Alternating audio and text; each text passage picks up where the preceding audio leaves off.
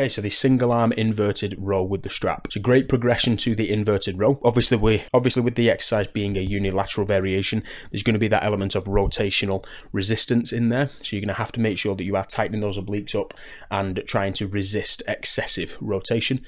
However, it's going to be a normal part of the movement. So as long as it doesn't take place at high speeds, as long as you don't generate momentum with the rotation at your torso, you should be fine with that slight degree of twist, so long as, like I said, it's under control. You're going to wrap your hands through both loops of the strap and round so that you can actually hold on to the strap itself.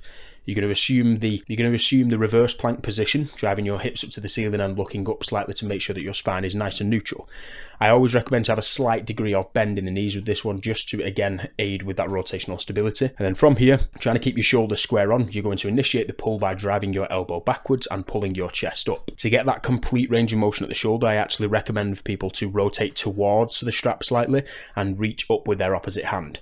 It just ensures a decent range of motion takes place, and you're not just relying heavily on the elbow flexion, that you're actually getting that elbow past your body, past your torso, squeezing the lat, squeezing the shoulder girdle back, and reaching up with the opposite hand.